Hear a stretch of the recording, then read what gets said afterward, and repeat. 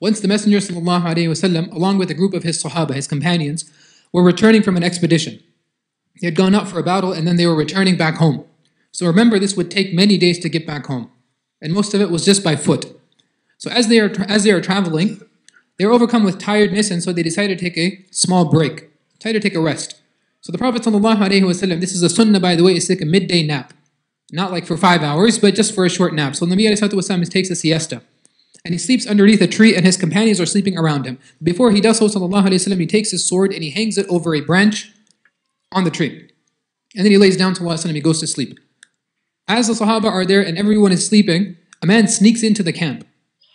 No one is aware, he's undetected. He comes in, comes to the Prophet ﷺ, he knows who he is, ﷺ, and he grabs the sword and he unsheathes it.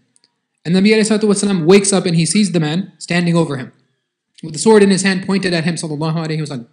So he stands up, the Prophet ﷺ, and he addresses the man. So the man asks him a question. The first question he asks him is, أَتَخَافُنِي? The man asks him, are you afraid of me? What do you think your Prophet's response is, ﷺ? La. Looks him right in the eyes, dead in the eyes. No. Imagine like the courage of the Prophet ﷺ, the bravery. In today's parlance, it would be like looking down the barrel of a loaded gun. And the Prophet ﷺ looks at him straight and says, no. And so the man obviously, has a question that immediately comes to mind. Why isn't he afraid? Sallallahu Alaihi Wasallam. So he asks him, مَنْ يَمْنَعُكَ مِنِّي? Who will defend you from me right now? Like, why aren't you afraid? I have a knife right here, a sword right in front of your face, and you're not afraid? And the Prophet Sallallahu Alaihi Wasallam, what do you think his response is? He doesn't say, hey man, try me. I'm the Prophet of God, try me, see what happens. He doesn't say that. He doesn't say that, why don't you look around? We've got hundreds of companions here. You try anything, see what they do to you. He doesn't say that either. What is his response, sallallahu alayhi wa sallam? He said, who will defend you? Who will protect you? He said, Allah. That's it. The moment he says the name of Allah subhanahu wa ta'ala, the man's sword drops from his hand. Look at the conviction the Prophet sallallahu alayhi wa sallam had just in that one word. The strength of the Prophet sallallahu alayhi wa sallam's faith and his iman, his yaqeen, his certainty. That if Allah wanted subhanahu wa ta'ala, He could suspend cause and effect right there. This guy's got a sword in his hand, Allah can turn it into a drop of water right then and there. And so the man drops the sword. The Prophet ﷺ reaches over and he grabs it. The man is paralyzed. He can't move. He can't move. The Prophet ﷺ grows, he grabs the sword and he points it at the man now. And he says to him the same thing. مَنْ يَمْنَعُكَ مِنِّي? Okay, who's going to protect you from me now? Well, the man is like, what do you think he's going to say, right? He has no one around him to defend himself. No one around him. So he looks at the Prophet ﷺ and he ignores the question. He ignores the question. He says something totally irrelevant. He says, كُنْ خَيْرَ آخِذٍ. Listen, like, just be the better of the two guys, be the better of both of us. Like, please. And so the Prophet ﷺ looks at him and he says, okay. He doesn't strike him, sallallahu alayhi wa sallam. And then he asks him a question. He says, أَتَشْهَدُ أَنْ لَا إِلَهَ إِلَّا اللَّهُ وَأَنِّي رَسُولُ اللَّهِ. He gives him da'wah. He says, do you bear witness that Allah is the only one worthy of worship and I am the messenger of God? What do you think the man's response is? No. And he says, no, the guy doesn't accept Islam. He's like, la. Now you think, man, this is the prophet of war, right? He should be striking the guy down right now. What does the Nabi ﷺ do? He looks at him. He says, okay. The man says, وَلَكِنْ, however. Okay, I won't accept Islam. However, I'll tell you one thing. وَلَكِنِّي أُوَاحِدُكَ أَنِّي لَا أُقَاتِلُكَ وَلَا أَكُونُ فِي قَوْمٍ يُقَاتِلُونَكَ. I will never fight you. I will never wage war against you. Nor will I ever support any group of people that ever fights against you. I promise. You have my word. And the Prophet ﷺ takes him at his word. And he says, okay, no problem. فَخَلَّى سَبِيلَهُ. He lets him go home. The man goes back to his people. And he comes to them and he says, man, you're not going to believe this. What happened? He said, جِئْتُكُم مِّنْ عِنْدِ خَيْرِ النَّاسِ. I have come to you from the presence of the greatest human being I've ever met. In this hadith, there's so much to be taken and so much to be learned. But wallahi, two things. Number one, you see how to behave, how to act when you are in a position of supposed inferiority. When someone else has power over you. When you feel like, man, what am I going to do? And then, on the flip side, when the power comes into your hands, what do you do then? How do you deal with it? And not just with any other person, but the same one who was threatening you, who made you feel inferior and ostensibly weaker. How do you deal with that person? Our Prophet ﷺ showed us exactly. And today, in light of everything that is happening, we have to think, how can we bring that into our own heart? Because the Prophet ﷺ didn't look at the means, he didn't look at the asbab, he didn't look at the world around him. He looked beyond that which is Allah. He says, yeah, I have a lot of strength, I have a lot of power, but at the end of the day, that's nothing. Yeah, my companions are here, but at the end of the day, that's nothing. What can they do? It's only Allah who can do anything and everything. And when we see what is happening in the world today, especially in Gaza and Palestine, this is a reminder for ourselves that it is only Allah subhanahu wa ta'ala who can do anything and everything. And that whatever means that you and I have, at the end of the day, Allah will only ask us what we did with those things. You know, there is an ayah of Quran, Allah subhanahu wa ta'ala says, وَلَيَنْصُرَنَّ اللَّهُ مَنْ يَنْصُرُهُ إِنَّ اللَّهَ لَقَوِيٌّ عَزِيزٌ. Allah will help those who help Him. So I remember, there's a hadith of Abdullah ibn Abbas radiallahu anhu, the cousin of the Prophet sallallahu alaihi wasallam, in which he says, كُنْتُ خَلْفَ النَّبِيِّ sallallahu alaihi wasallam يَوْمًا. One day I was sitting on a conveyance with the Prophet sallallahu alaihi wasallam. So Nabi sallallahu alaihi wasallam is in the front seat, I'm in the back seat. And he says, يَا بُنَيَّ إِنِّي أُعَلِّمُكَ كَلِمَاتٍ. He says that my son. And though they were cousins, he was very, very, very young compared to the Prophet sallallahu alaihi wasallam. So he addressed him as he would a child. He said, I will teach you something. So what is he going to teach him sallallahu alaihi wasallam? احفظ الله يحفظك احفظ الله تجده تجاهك. He says that protect Allah, Allah will protect you. Protect Allah, wherever you look, wherever you turn, Allah will be in front of you. So I read this hadith. It's one of the first hadith that I learned. I asked my teacher, and I was like, man, this got my, scratching my beard over here trying to figure this out. What does this mean? And so then he told me. He says, this doesn't mean you protect Allah. Allah wallahu khayrun hafidhan. Allah is your best protector. Allah is your helper. It means that you protect the deen of Islam. And you help the deen of Allah subhanahu wa ta'ala. That's what it means.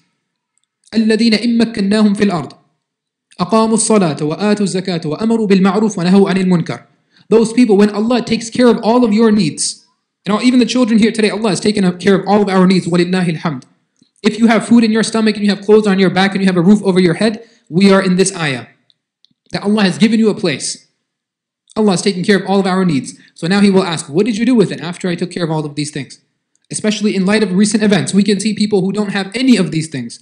Nor clothes on their back, nor food in their stomach, or a roof over their heads.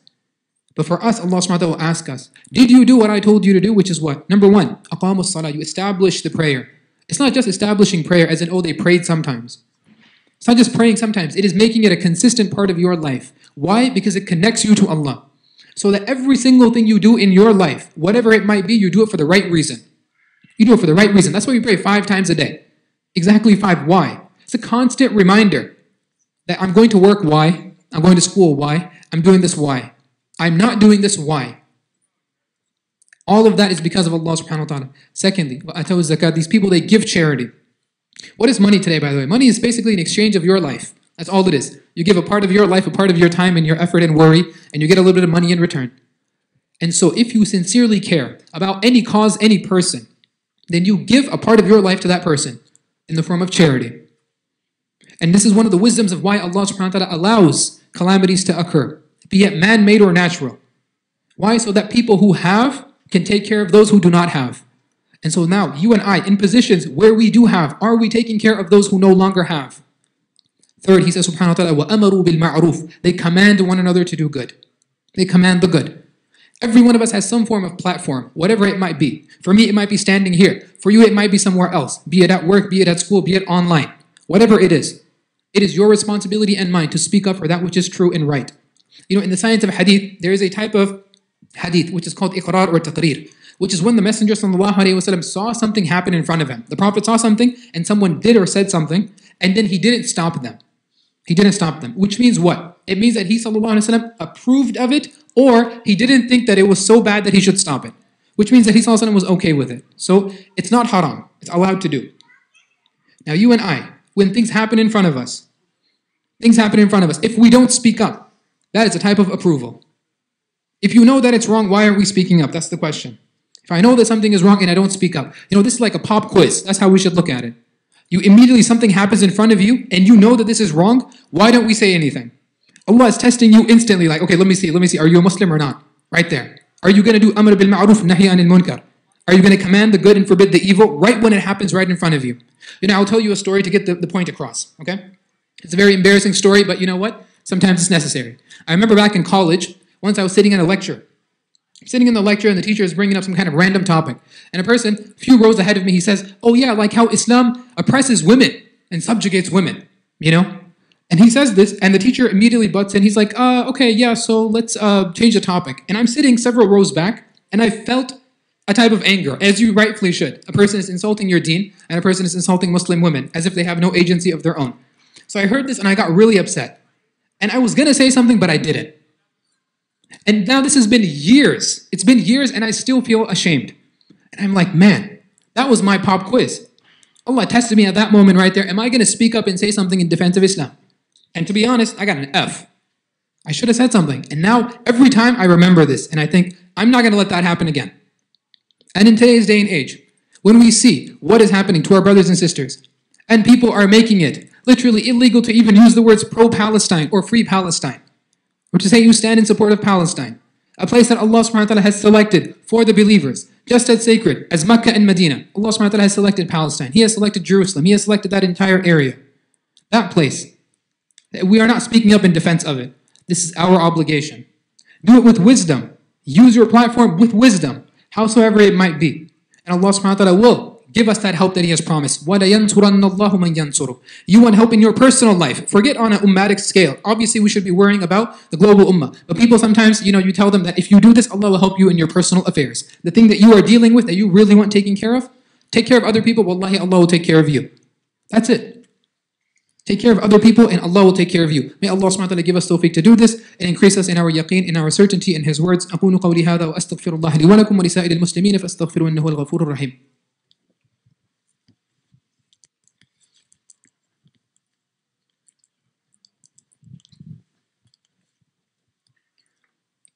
الحمد لله وحده والصلاة والسلام على من لا نبي بعده أما بعد إن الله وملائكته يصلون على النبي يا أيها الذين آمنوا صلوا عليه وسلموا تسليما اللهم صل وسلم وبارك على سيدنا محمد وعلى آله وصحبه وسلم تسليما كثيرا كثيرا.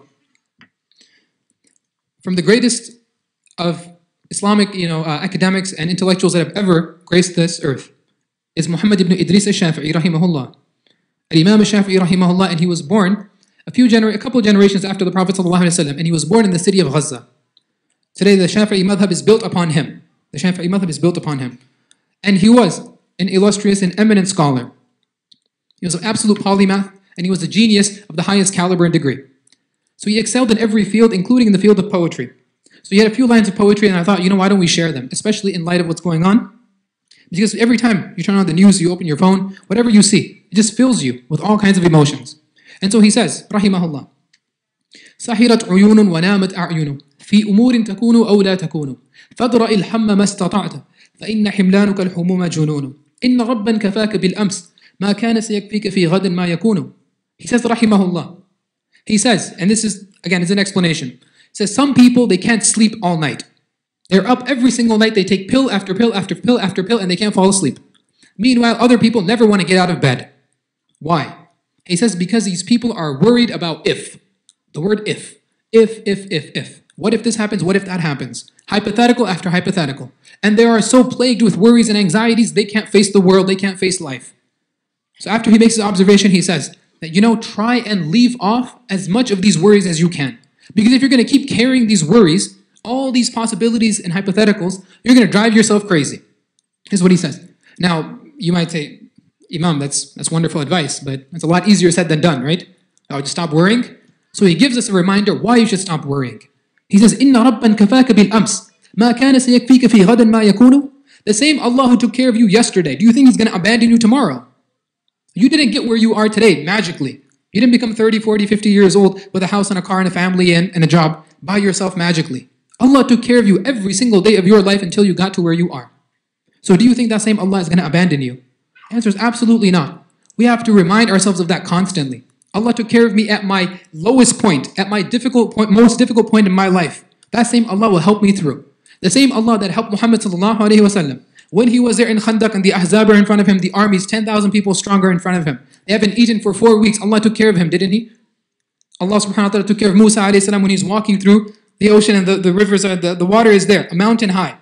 كَالطَّوْلِ الْعَظِيمِ. Allah took care of Musa, didn't He? Allah took care of Ibrahim when he was thrown into the fire. He took care of him. He took care of Yusuf when he's left at the bottom of a well. Allah subhanahu wa ta'ala took care of each and every single one of these prophets. And He will use any and every means that He wishes. Allah subhanahu wa ta'ala divinely lifted Jesus to the heavens. Where? Right now. Where they are bombing right now, in that same place, Allah subhanahu wa ta'ala lifted Isa alayhi salam, Jesus to the heavens. So Allah took care of them. Don't think that Allah will not take care of you, and don't think that Allah will not take care of them. Those people who are there still today. And so when we see these things, in these moments of darkness and confusion, moments of, manufactured consent, that's what it is. Or moments of, disinformation and misinformation. Moments of atrocity, propaganda. It's darkness after darkness. ظُلُمَاتٌ بَعْضُهَا فَوْقَ بَعْضٍ. How do we perceive? How do we look? See beyond all of this. Look at the light of the Quran and the Sunnah. The light of the Quran and the words of our Prophet ﷺ. And Allah subhanahu wa ta'ala tells us how we should look at our brothers and sisters. And sometimes it can become desensitizing to see video after picture after video. And it really gets you down. So Allah subhanahu wa ta'ala tells us how we should look at it. What does He say? وَلَا تَحْسَبَنَّ اللَّهَ وَلَا تَحْسَبَنَّ الَّذِينَ قُتِلُوا فِي سَبِيلِ اللَّهِ أَمْوَاتًا. Today when a person passes away, there's just another tally added to the death toll, added to the death count. Allah subhanahu wa ta'ala says, stop counting. Literally says, stop counting. وَلَا تَحْسَبَنَّ, hisab means counting. Don't count them amongst the dead. وَلَا تَحْسَبَنَّ الَّذِينَ قُتِلُوا, those who have been killed, فِي سَبِيلِ اللَّهِ أَمْوَاتٍ, they're not dead. بَلْ أَحْيَاءٌ عِنْدَ رَبِّهِمْ, they are alive with their Lord. We believe each and every one of them is alive with Allah subhanahu wa ta'ala. And not only that, but today they are being starved and they are being, the electricity has been cut. All of these things they are going through. Allah subhanahu wa ta'ala says, عِنْدَ رَبِّهِمْ يُرْزَقُونَ, Allah is taking care of them. This is our faith, this is our aqeedah, this is our belief. That Allah subhanahu wa ta'ala is taking care of our brothers and sisters, be they in Palestine and in Gaza, or those who have passed away in Afghanistan, or those who have passed away in Morocco, and many other places in the world. Allah subhanahu wa ta'ala has taken that affair upon Himself. He will deal with it. So this should be a moment of happiness. As sad as we are to see this, we know that Allah is rewarding them in ways that we could never give it to them. In ways we could never do. And then finally, I want to make a little point of aqeedah. Okay, it's a little small aqeedah lesson. Allah subhanahu wa ta'ala is aqeedah to ahli sunnati wal jama'ah. This is the belief of every single Muslim, and as it should be. That each and every prophet of Allah subhanahu wa ta'ala is alive in his grave. Each and every prophet of Allah is alive in their graves.